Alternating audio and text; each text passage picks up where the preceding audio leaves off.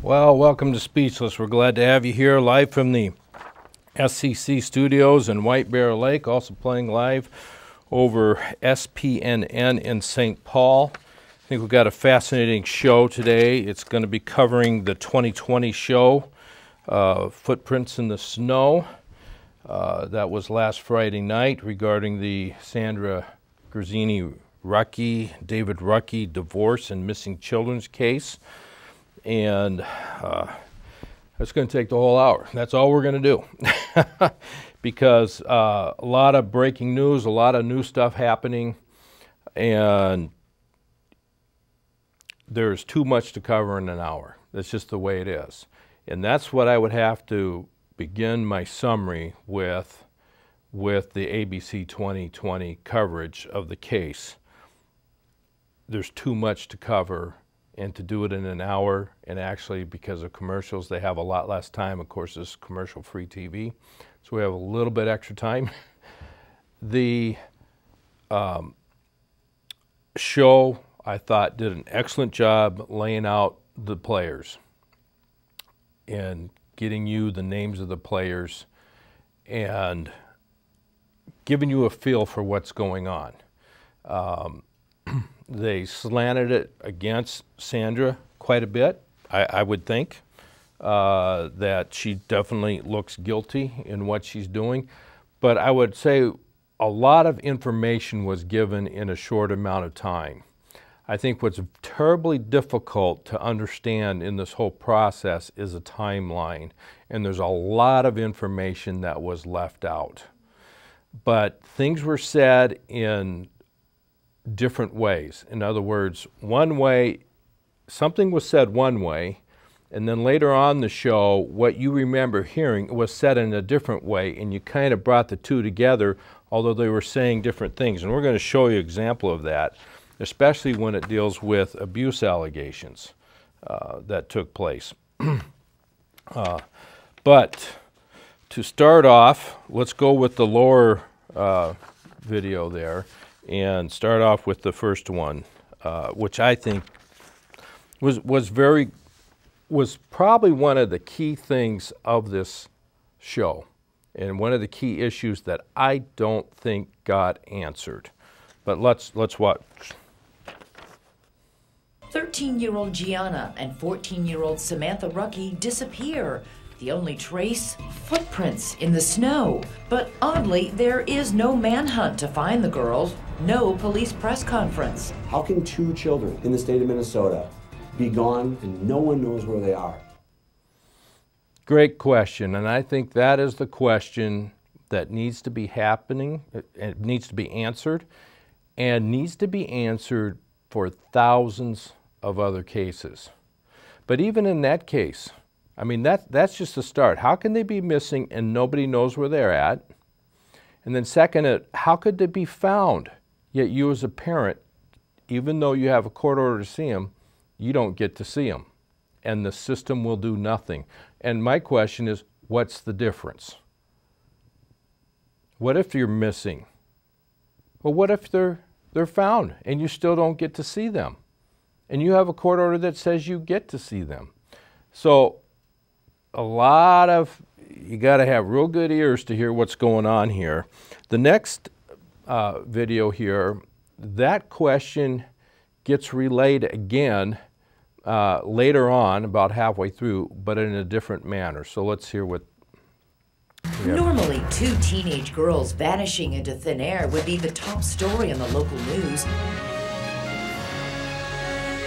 But that's not the case here in Minneapolis. There is no Amber Alert, no search parties combing the woods. Why? Why? Two girls missing? Why didn't it happen? What was the deal with the Lakeville police? Why wasn't there an Amber Alert? The report was these girls ran away. Okay? Are they then missing? So say they ran away, nobody knows where they are. The mother, the father said they don't know where they are. Well, after a certain period of time, why don't you start looking for them? We don't know. Okay, what took place. And I don't think I wrote this. Let's play the next clip. Did you call the police? I had an order not to contact the police. You have a right to contact the police Really? if you're a victim of a crime or if I you're have a court in order danger. from Judge Knutson that I am not to contact the police. But this court order directly contradicts that, specifically stating that Sandra should report any information she has about the girls' whereabouts to authorities. So you did nothing when you found out they were missing then? Okay, I guess if you're in that situation where you've been stripped of everything related to your children, you don't know what to do. If one of my children went missing, I'd be out there with a sandwich board saying, "Find my child." The courts had completely tied my hands. All right. You got to listen to what's being said here. The question was, if my kids are missing, I'd be out there with a sandwich board trying to find them. Now what if it happens if you change the question, if my kids are being abused, I would be out there doing everything to protect my kids from the abuse. Wouldn't you? So if you change the question from missing to abused, all of a sudden you see a whole different scenario being played out here. So part of this story is kind of saying, hey, this is about missing children. But then when you change it to abused children, the relationship, the behavior of a parent should change.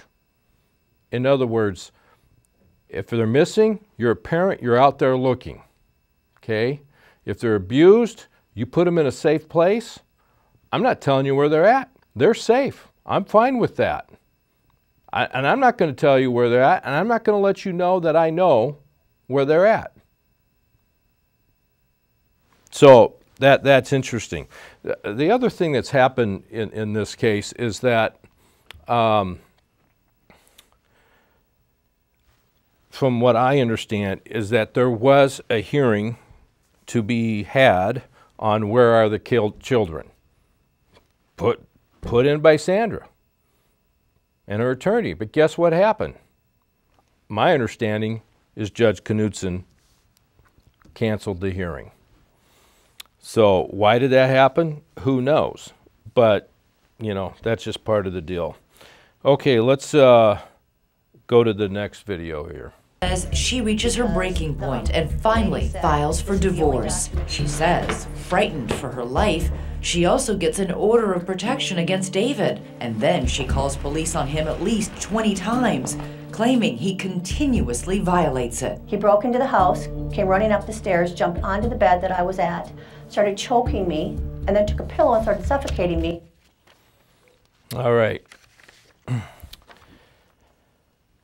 You know, when did that happen? Did that happen before the divorce papers or after the divorce papers?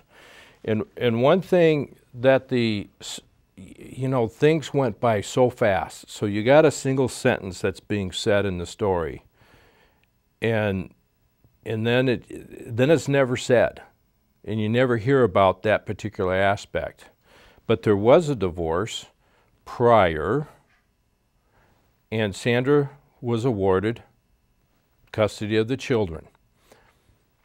They said that. ABC 2020 said that. What you didn't hear was that it was an uncontested divorce. It was a default judgment because David didn't show up. He had a signature on the divorce paper. I read the transcripts. The judge is going, okay, where is he? He's not here. He said he didn't want to be here. He just was fine with the divorce the way it was. He had a notarized signature on the paper. The judge says, okay. He looked it over. He looked, this looks fair based on the information here. And the divorce was granted. Okay. Couple things about the divorce in that situation. The property, from what I've seen in divorce cases, was divided.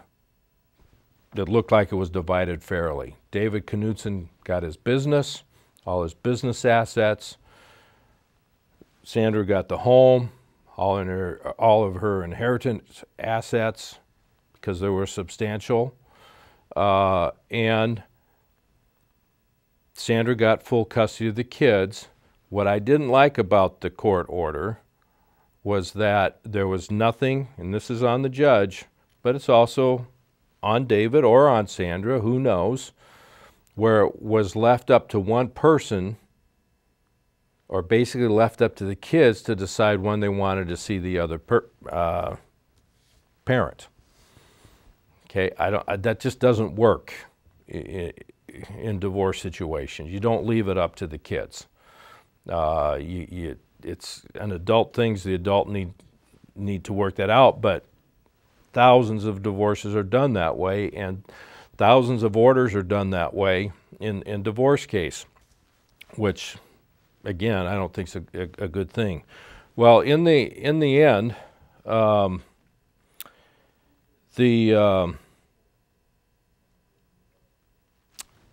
David gets served the final divorce. And in the storyline, he, not on ABC, you don't hear this, he flips out, you know. He goes, "What is this? I didn't know I was getting a divorce." So he reopened the case, okay, and in reopening the case, you listen to his testimony to find out his time of event. He says, "Hey, I was defrauded. I didn't know what I was signing." Now understand, David Rucki has a trucking business that had anywhere from $1 to $6 million of revenue running through the company. You're signing contracts. You got attorneys. You don't go and notarize a piece of paper and a signature with lettering on it and words on it without knowing what it is. You don't do that. Okay? But he says he didn't know what was on the paper he got signed and notarized. Okay? So the first case happened to be before Judge Warmanger. Okay? The second case was reopened before David Knutson, who, my understanding at that time, assigned himself to the case. It didn't go through the normal channels of getting assigned to him by the administration. He took it, okay, which raises some questions. That's my understanding. Okay, so David Knutson reopened the case, and in the short hearing, determined that there was fraud. Sandra had put fraud on the court, reopened the case, and then took custody away from both of the parents. Okay, I don't think that was in the ABC 2020 report. Neither parent had custody at that point in time. Okay, and Sandra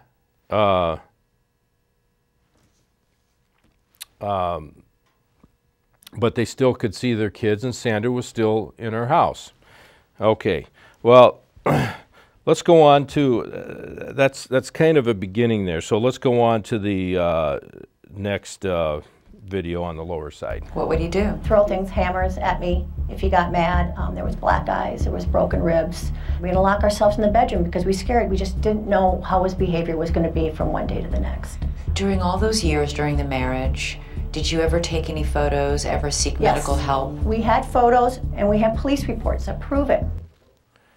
Okay, we're back on the abuse issue because that goes dealing with before the divorce. Okay, in the divorce papers, I did not see from the Warmanger case any mention of abuse. Okay, they could be there. I just don't recall them right now, and I didn't see everything that was there in that court case. Okay, but I don't recall mention of abuse. It was just done. It was settled. It could have been something that was held over David's head that said, "Hey, you know what? Here's the deal. You've been abusive. We could raise that, or we can settle. You know, we can just settle this way." So, you know, who knows exactly? But those were the allegations before the abuse. Now, forgot to turn this off. I'm going to turn that down. So, What happened, but here, the case got so blown out of hand, in my opinion, because of the way David Knutson, these abuse issues then had to come into play in order to try to have custody or keep custody. So let's go to the top line. What we're going to get, this is for the video people here, we're going to get the first impression of what Michelle McDonald and her husband had of the 2020 program and what they thought about it. So let's play that. They only had an hour, that's all I can say. I think it does show how could this happen to a family. And both of them, I mean, the whole family was devastated. And the sad part is they started touching on what the family courts, their intervention into the family lives. And this was all after the divorce. There's no reason that it should lead to this much trouble where it's even the state involvement in the counties going from look on the big manhunt for people. And this was all post, the divorce was settled. It was post-trial, or what is that what you call it? Post-trial. And the divorce was already settled. For the children to be put in this situation, they always hear about, and I've heard of cases where they talk about having kids visit in a safe house. So for the mother to just lose custody and not have an intervention with the father in a safe place, it seems so ridiculous that it was such an extreme that the mother lost custody just on an order, and there was no intervention in a much lesser level, and something that makes sense, in which they do all the time in daily life. And to this extreme, to devastate the family, and like I said, even involve so many more people from the county and the state, is ridiculous. The very good points he made, and this is what I would say is the extremism by the courts in the county that took place here. Judge Knutson was issuing tons of order before there was evidentiary hearings, after evidentiary hearings, and in between where there weren't evidentiary hearings, okay? He had tons of orders going on, and I mean, we're going to see the tons of boxes in this case, but the extremism that takes place in this, it just didn't have to happen. So Judge Knutson reopens the case, and then David Rucki's putting in motions, I want to see my kids, I'm not getting to see my kids. They bring in the accused of alienating the parents, or alienating the children from the parents. They bring in a psychologist. Michelle McDonald's not attorney on any of this part of it. And actually there was 2 lawyers prior to Michelle ever being involved. And what happened is there was a hearing, an emergency hearing with the child psychologist or the alienation expert, and he had deemed in a very, very short conversation that Sandra was alienating the children from the husband. It was an emergency. They needed to get the children out of the parents, out of the children's lives, and get Sandra out. At this point, Sandra had custody of the kids. She was living with the kids, and in a matter of 2 hours, Sandra was ordered out of the house. All she could take was a suitcase of clothes. Now, understand this, that Sandra was not there at that emergency hearing. It was a phone conversation. She did not know about it. She found out after the fact when her attorney told her that the Judge Knutson had issued an order. Sandra did not get to talk to her attorney. The child, I don't know what his name is, Gilbertson or whatever, the psychologist, wasn't cross-examined. Sandra's attorney went along with everything, And Sandra wasn't there to say anything. There was no rebut of anything. And so all of a sudden, you're out of, I mean, this is so bizarre. This is so backwards. Okay, an emergency, all right, but you got no defense. Now, of course, they made it an emergency, okay, so therefore they can, you know, it's like, okay, the police come, they've heard there's a crime taking place, you arrest people, you know, things move along. You know, you lose some of your liberties for a while. You're thrown out of your house, okay? You didn't get to cross-examine anybody. So, and here's a fundamental right that's going on in our family court cases. You go to these psychologists, and you're expected to answer their questions. But you don't know where the psychologist's philosophy is. You don't know whether they're pro-fathers, pro-mothers, pro-kids, anti-fathers, anti-mothers, anti-kids. You don't know what their mindset is. You don't know what agenda they have going in. You don't even have your attorney there. And that psychologist will go into the court and they can say things that you said that you didn't say. There's nothing on the record. And all of a sudden, boom, like that, your kids are gone and you're out. And people take the assumption, since the court dealt with it and since the experts dealt with it, that, you know, we really don't question them. Well, that's the mistake. And actually, that's how the system wants you to think. And you hear it all the time. Well, the court made this decision. Oh, okay, wow, you know, that's the way it is. Somebody that's an expert must have looked into all of this. And those were some of the comments that's going out over the web. Somebody must have looked into all this. But what happens, that's where they want you, okay? Well, didn't the judge say this? Didn't the psychologist say that? And if you start to think, oh, the experts, that's right where they want you, because then you stop questioning. Then you stop thinking. And then you stop finding out what's really going on. And that's what, in my opinion, is taking place here with a lot of people out there. We don't question the judge, and we don't question the psychologist. Everything else is open to game. But it's actually the judge and the psychologist that do need to be questioned in this situation. And in response, let's go to the upper one, the next video, hope, disappointment.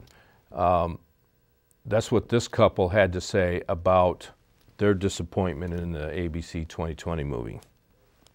I just wanted to say that, you know, we both, I think, I've been praying a lot that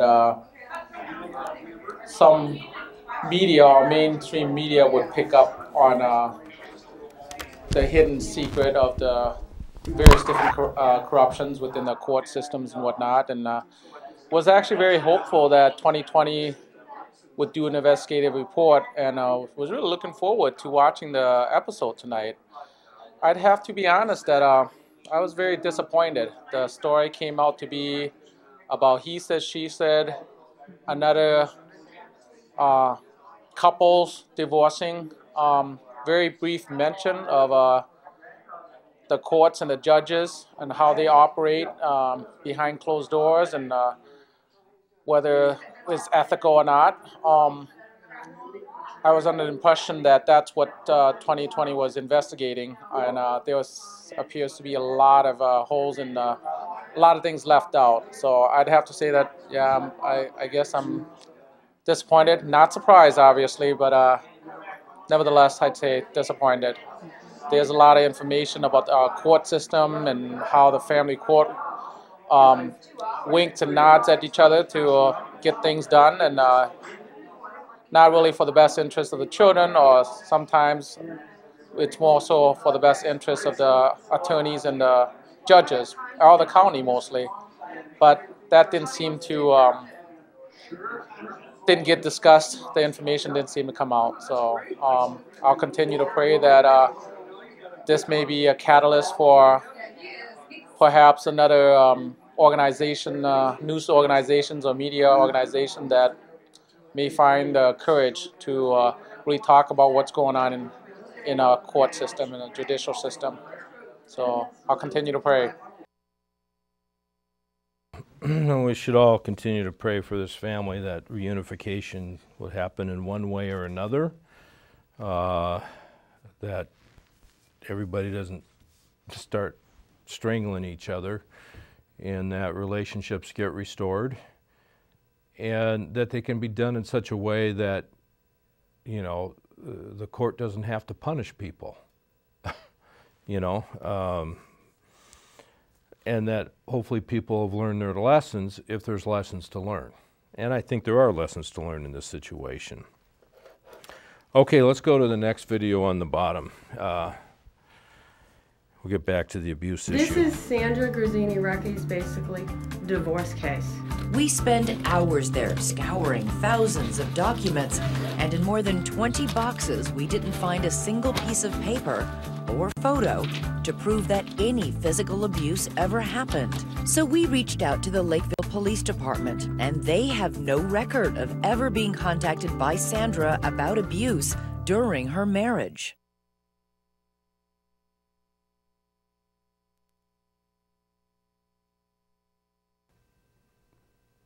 Here's the interesting thing that just blows my mind here. See, some of these questions are about pre-divorce and some are after divorce. And the questions are asked over a different period of time. This investigation, you know, by 2020 went on for quite a while. It's a good 5-6 month investigation, I believe. And so some of the interviews are at the beginning and some at the end, okay? So I don't know anything personally pre-divorce. To say that, and that was the caveat the Lakeville police said, there's no allegations of abuse before the divorce. But the whole questioning of 2020 was more about there is no evidence of abuse at all. Okay? Now, I'm a person that perfectly understands the nature of divorce cases, and that once the divorce is filed, things get heated up a little bit. I think the courts should be a lot more merciful than they are after those situations arise, especially if nobody's getting hurt, but there's yelling and going on and stuff like that. Well, 2020, so that's kind of what they presented, no abuse. But what they left out was that there was abuse, at least after the divorce, and that people did testify there was abuse during the marriage. So let's go to the next video and hear what's said about abuse during the marriage. The local Fox 9 station airs this story, and right there, sitting in front of the reporter, are the two missing Rucki sisters. I'm just really scared it's going to end really badly. And once again, they back up what Sandra has been saying. He was abusive. Really. In what way? Emotionally, verbally. I mean, our mom was always our protector, but now there's no one there to protect us. I was glad to see my girls, but, you know, what I was hearing coming out of their mouths was hard.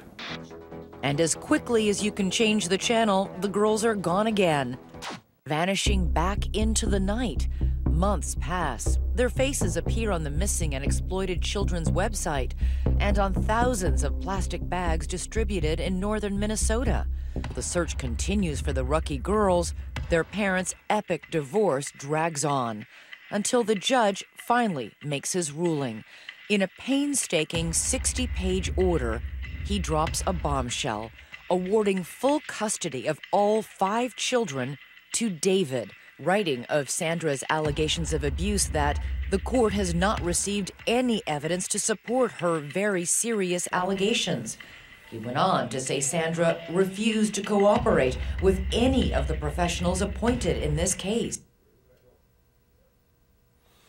Now that's very, very interesting. Now, my understanding of this timeline of the 60-page order, that happened September 11th, 2013, and September 12th.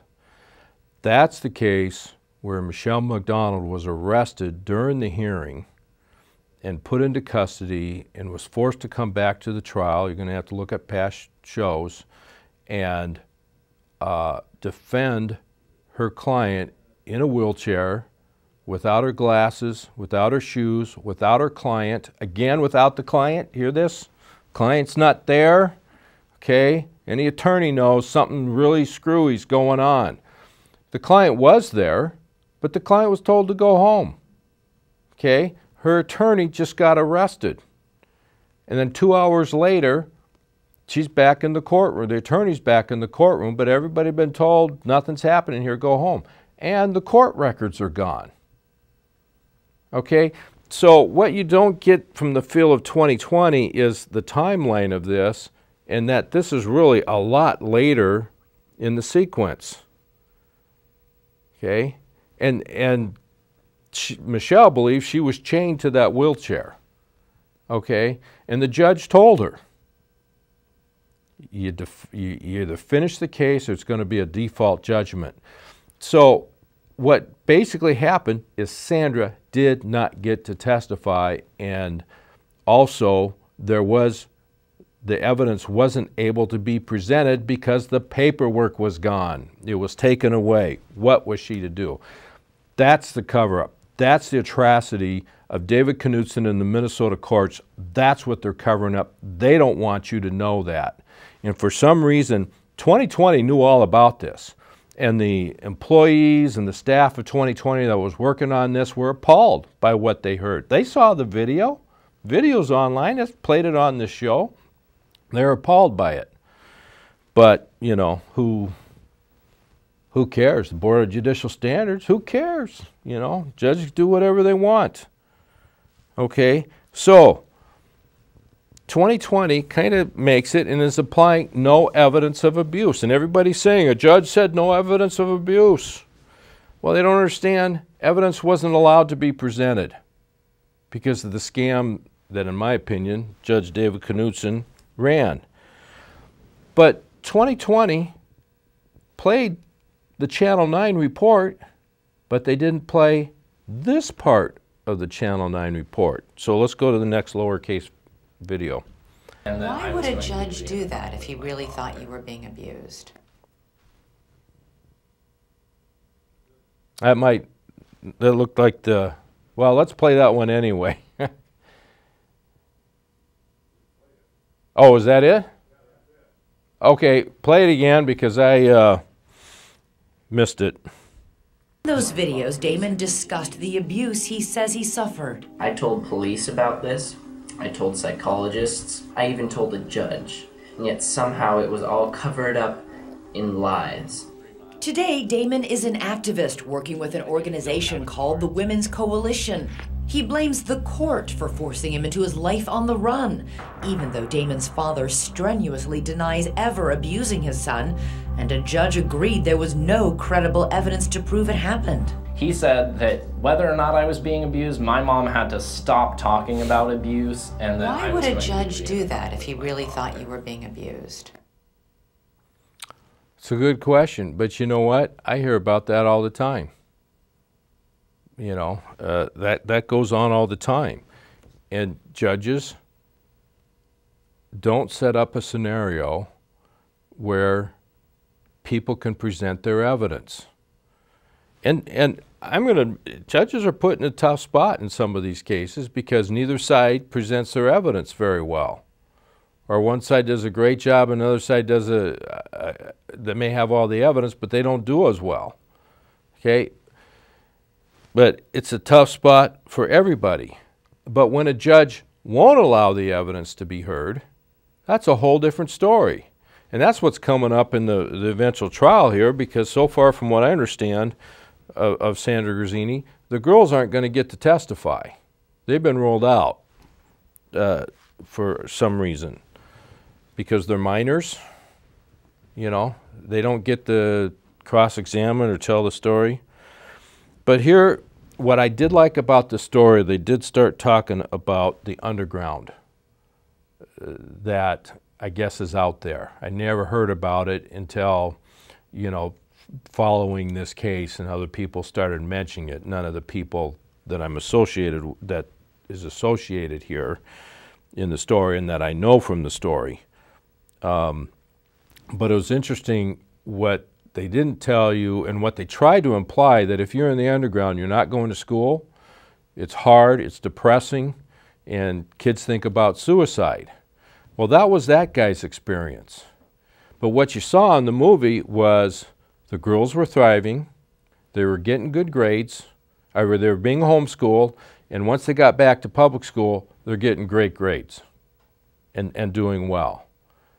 And all the reports from everybody is that the kids were out in public, they're using their same name, and this was done in 2020, and nobody was hiding anything. And the girls were told, hey, leave. You know, no, we're not going to leave. We don't want to go back to the abuse. It's a tough deal. Well, let's go next to the next lowercase video. Sandra's argued the kids don't want to see their dad because he's frightened them. She's submitted transcripts of angry voicemails and texts left on the kids' cell phones. This is crazy stuff your mom's doing. What the is wrong with you? You know what? You don't understand. She's also submitted a voicemail she believes came from him and includes the sound of what she says is 6 gunshots, one, she says, for each family member.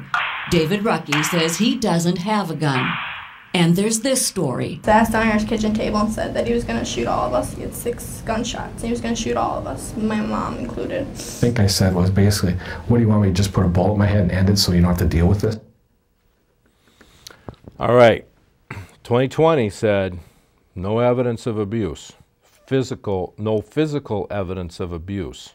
But you see, there's more than just physical evidence. There's verbal evidence. There's people telling testimony.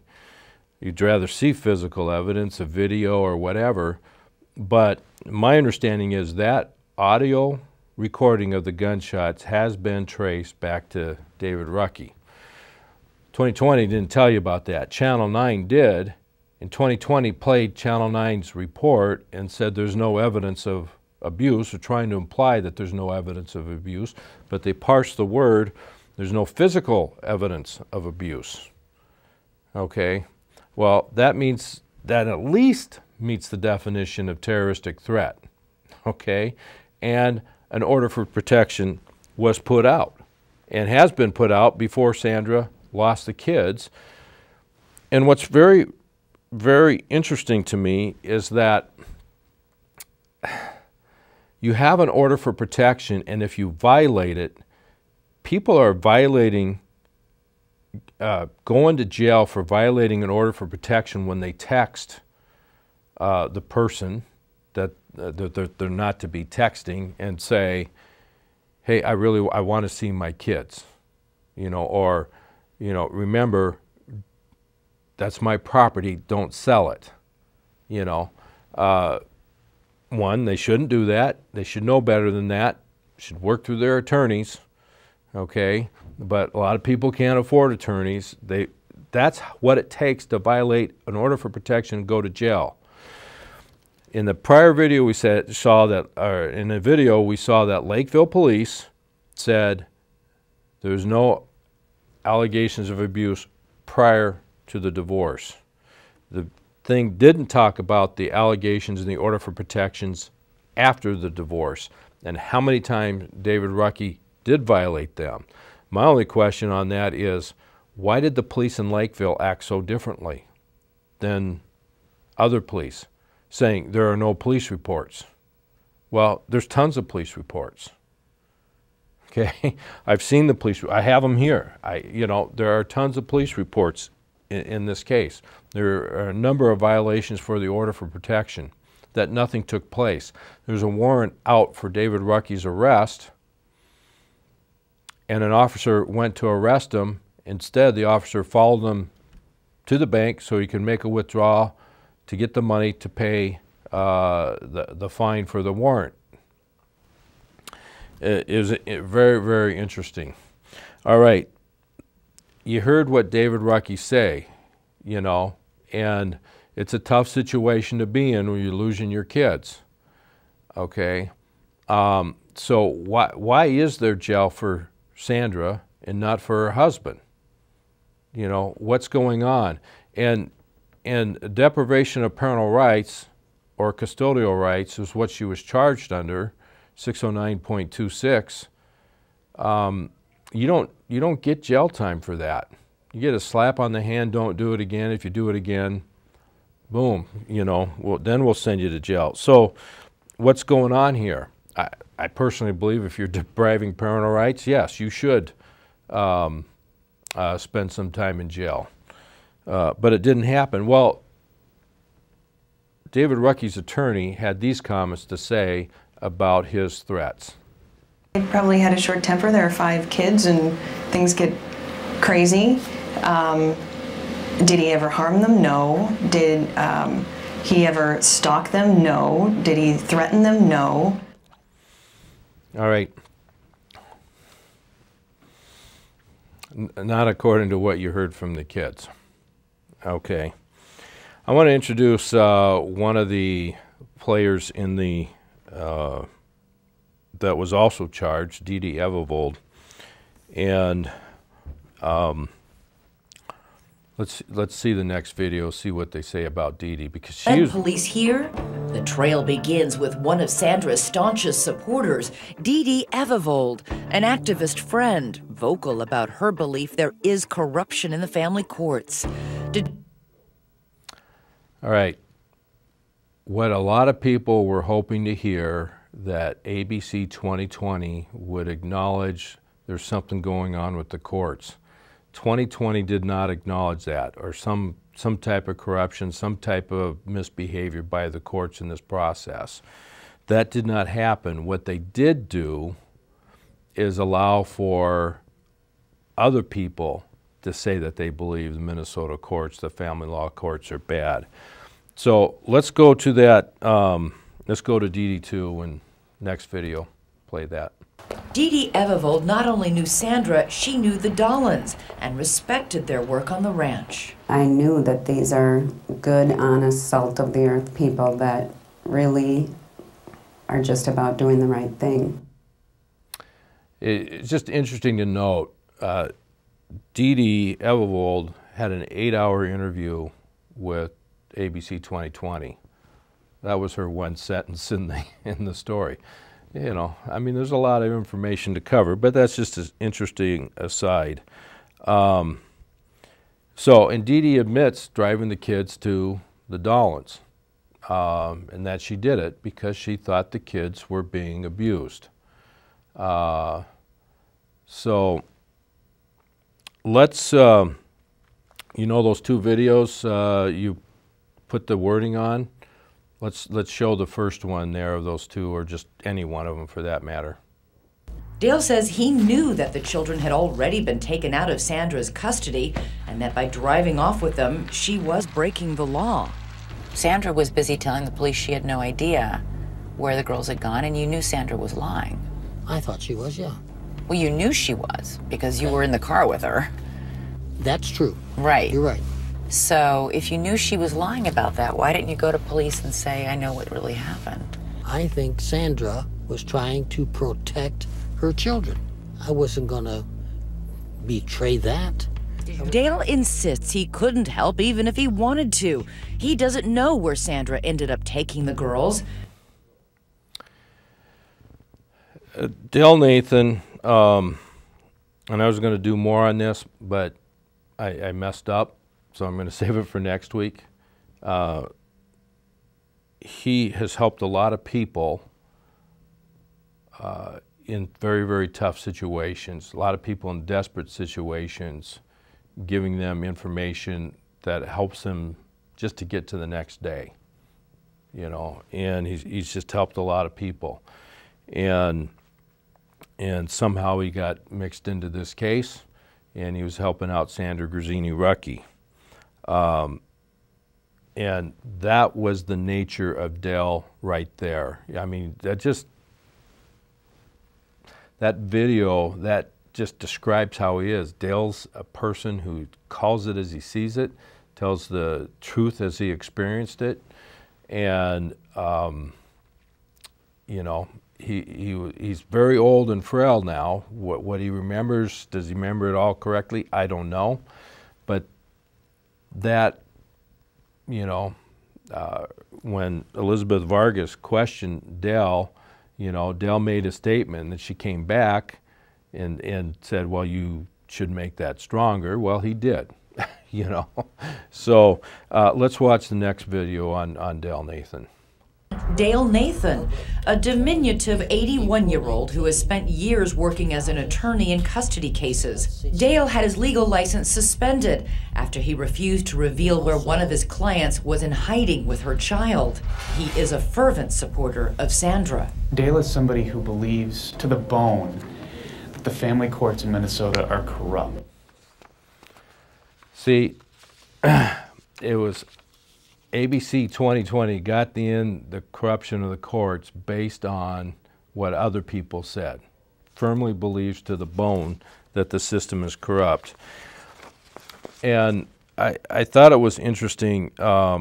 People are saying he lost his law license for assisting a client, and he lost it for violating court orders involving a custody dispute. You know, and people are saying that. He lost it because he violated a court order, but what was the court order?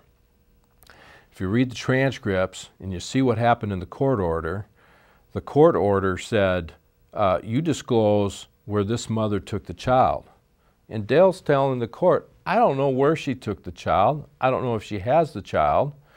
And the court's telling Dale Nathan, as an attorney, you need to tell me, Judge Blakely, who's he? You need to tell me, Judge Blakely, what your client told you. And Dale goes, she didn't tell me anything about where the child is or what's going on. I don't know where it is. Judge Blakely threw him in court, or in jail for contempt of court, and he was there for 7 weeks. See, and this is how the court system gets around following the Constitution, following the laws. You have attorney-client privilege, and there the court order was for Dale to violate attorney-client privilege. And therefore, he gets thrown in jail. Ethical charges get brought against Dale Nathan to the Professional Lawyers Responsibility Board. He loses his license all the way up to the Minnesota Supreme Court because of that. And because Dale said bad things about the court. Okay, well, if the court is making you break the law and you can't say bad things about that, what kind of court system do we have? It's a broken system.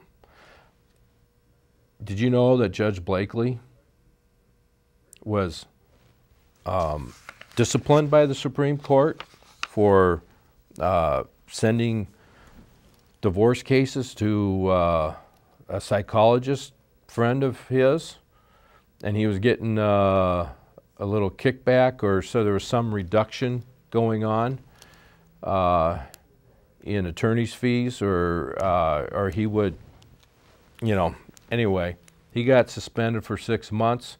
He ran for re-election and he lost. Okay, you know, there's a lot more to these stories than just what's on the surface going on here. Okay, I'm going to do more on this next week. I want to do more this week, but I couldn't. Dale watched the show in a hospital Friday night. The next morning, he died. And I got to find out more about what he died from. But I think it's interesting that Dale had been pushing, he'd been down at the legislature for years and years, trying to talk about the problems with the court system. And this finally went national, that he was able to talk about it. There's other things, and next week I will talk to you about what he had to say about how he's treated in the hospital. Not good. And so anyway, he died Saturday morning. and we'll talk about, but I appreciate Dell's life. Now let's get back to this case here. So you're kicked out of your house all of a sudden. 2 hours to get out. You only can take a suitcase full of your clothes. Father doesn't have custody either. Who gets custody of the kids? Let's watch the next clip here. Bottom level, Tammy. Tammy becomes the children's temporary guardian. She moves into the Rucki home to take care of them. All right, interesting. How did she become temporary guardian? Well, she wasn't the only one. That's David Rucki's sister. Sandra Rucki's sister was also temporary custodian, guardian of the kids. They moved into Sandra's home. Mind you, they had a couple of homes. David had his home, Sandra had hers. They had different homes. Sandra gets kicked out. These two people move in. My understanding is Tammy Love lost custody of her kids. And when I read the transcript, you know what? There was no talk about whether she's qualified or anything like that. Sandra's attorney didn't know anything about Tammy Love, and she just went along with it. Of course, Sandra wasn't there to tell her the story and what was going on. All this was last-minute hectic stuff. You didn't have any clue what was going on. It was an emergency, you know. Well, there wasn't one, but that's what happens. Okay, we got too much video. They warned me of that. I had too much. Let's go on the bottom line to the second to the last one, lawyers' protection. Watch that video. Just catch that one. Well, my sense is that the lawyers have a legal society, and the legal society is not going to throw the judicial branch under the bus. So what do I mean by that? Well, there's lawyers in control over at ABC, and they're going to control the content that gets shown over there.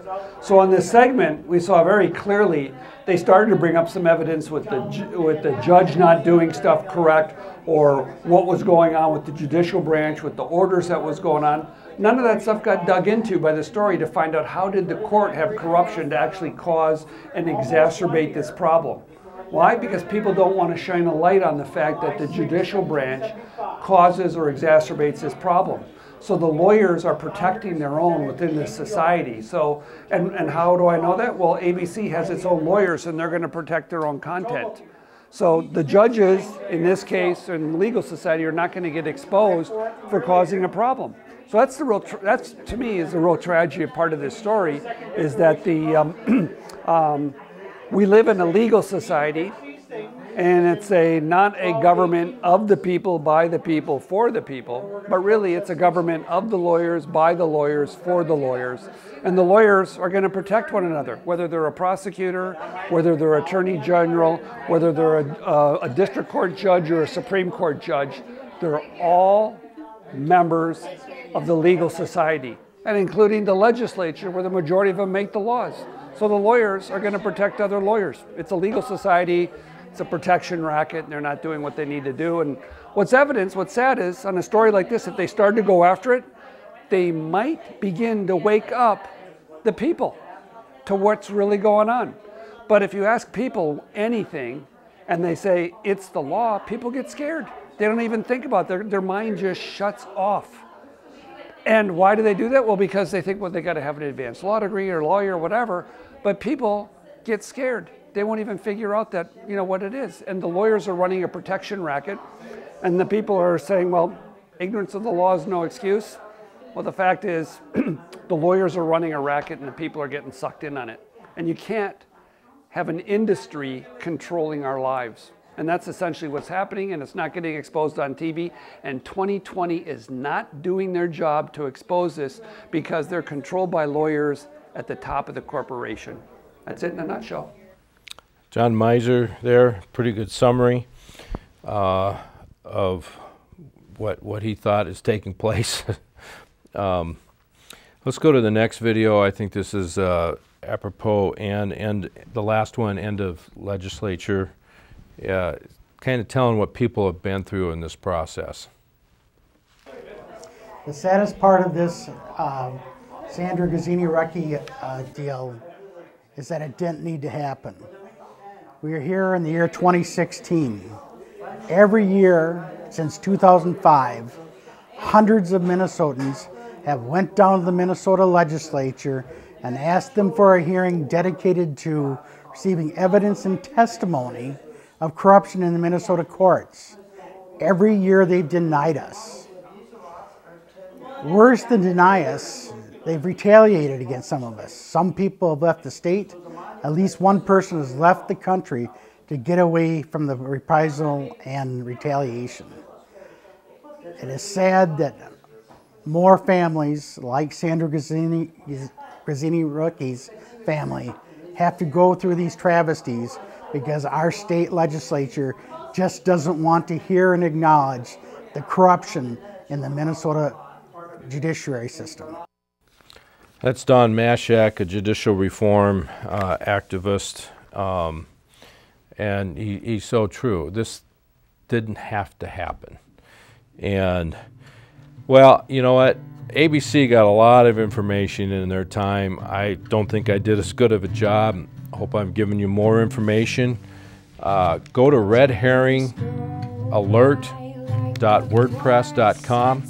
A lot more information, breaking information going on that I couldn't even show today. Anyway, remember, people, if you don't stand up for other people's liberties, who's going to stand up for yours? And good men don't do nothing. God bless. Have a great week.